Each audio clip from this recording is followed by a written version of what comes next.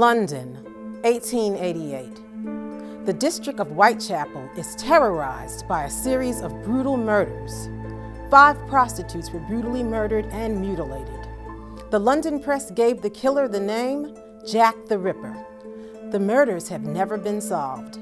Given widespread international press attention at the time, the legend of Jack the Ripper has grown, and there are over 100 different theories about the identity of the murderer. Whether it's books, movies, or graphic novels, the legend of Jack the Ripper is stronger than ever today. And if you want to explore the real story, BCPL is the place to start.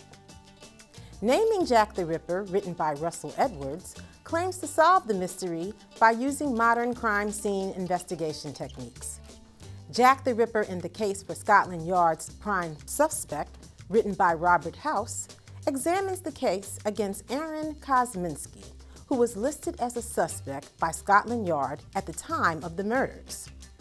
The autobiography of Jack the Ripper, in his own words, claims to be a memoir written in the 1920s by James Carnac, who confesses to the crimes.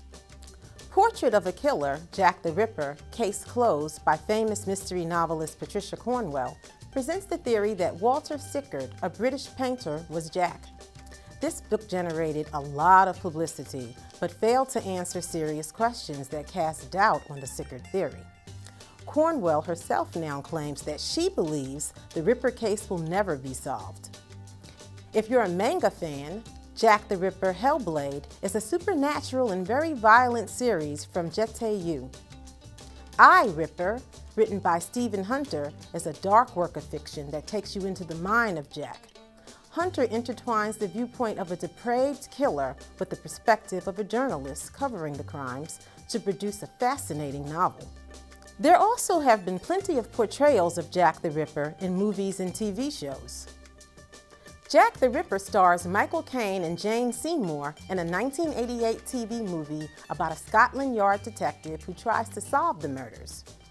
Murder by Decree stars Christopher Lee and James Mason as Sherlock Holmes and Watson as they tried to solve the Ripper murders. The atmospheric and dark movie was directed by Bob Clark, who is far more famous for directing the holiday classic A Christmas Story. Ripper Street is a BBC drama that takes place in London right after the Ripper murders. It covers the story of the London police force during that time as they struggle with the fear that Jack the Ripper might return. What if you're so intrigued by the case in Victorian London that you decide you just have to travel there yourself? BCPL is your travel resource as well. We have a lot of travel books on London, including Fodor's London, Top 10 London, London Under, The Secret History Beneath the Streets, Sherlock Holmes London, and Lonely Planet London.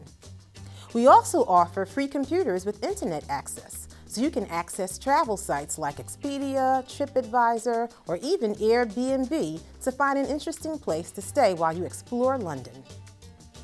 If you want even more resources, BCPL's librarians can help you find the information you need, whether you're trying to solve the case yourself or just learn more about Victorian London. BCPL is the place to connect, learn, create, and explore the real story.